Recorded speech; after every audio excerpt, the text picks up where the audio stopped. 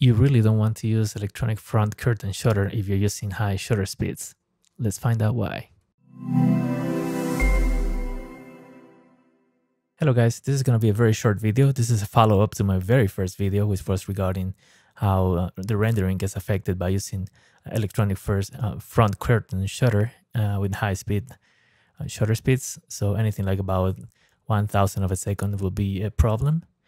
Now, the reason I'm doing this follow-up is because Manny Ortiz did a video about this a few months ago.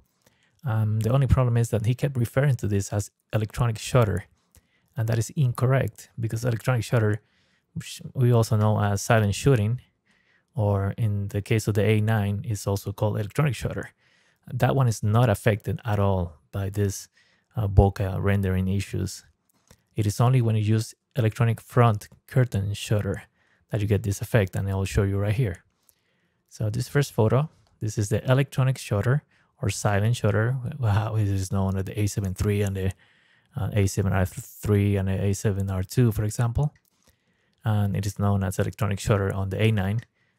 This is how the rendering looks. Let me just blow this up a little bit higher. And same for the other examples. So this is electronic shutter. Focus point was right here in the center where the tree is. And you can see that everything looks smooth on the back. I'm going to change to electronic front curtain shutter off. And you can see, aside from a little bit of exposure change, bokeh rendering is the same. Now, when you have electronic front curtain shutter on, this is what happens. You see how everything gets cut and nothing looks correct. Look here, even you can see right there how the bokeh totally changed. And that's super smooth. Like in this case, this is a Sigma 105 1.4 lens.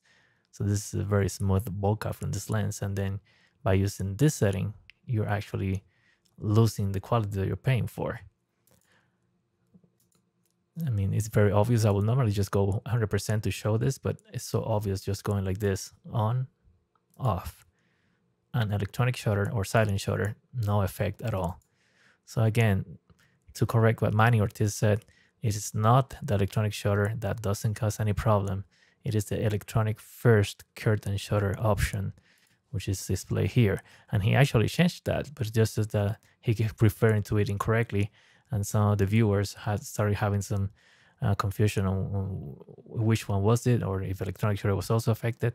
So I just wanted to clarify that no, electronic shutter is not affected at all by using high speed. And again, this usually happens about 1,000 of a second and higher speeds. With fast lenses, you will see this effect. And if you want to blow it up and see it closer, not that one, you can see right here how it looks. I mean, the difference is huge. We are paying for all this speed to get smooth bokeh, and then this is what you get by leaving that setting on. Now that setting is there, so you get less shutter vibrations, which is great. It's a nice thing to have, but in the case of this, for the case of using high-speed sync flashes, you want this off as well. And it's one of the reasons I've been nagging Sony to give us an option to automatically disable this when we increase our shutter speeds over 1,000 or even less if you want.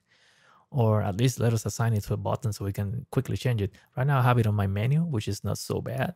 But again, it's something that should be just automatic. The camera should just be able to disable this at some point, because it's not really needed. This when you get so high speed, there's not going to be any shutter vibration. It's going to affect your image at that point.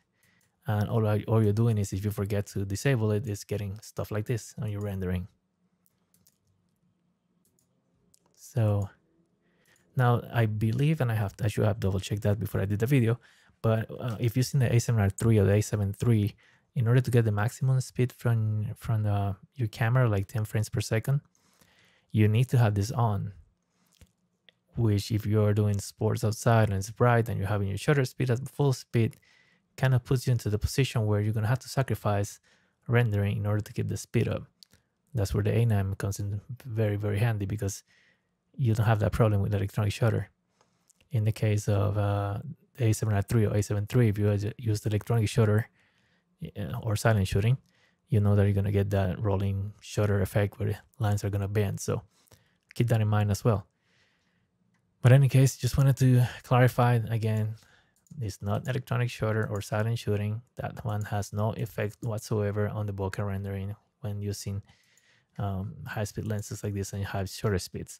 It only happens with electronic first curtain shutter. Quick video. Let me know if you find this information useful. Please comment, like, subscribe. I'm hoping to get to the 1,000 subscribers before the end of the year. So thank you for watching.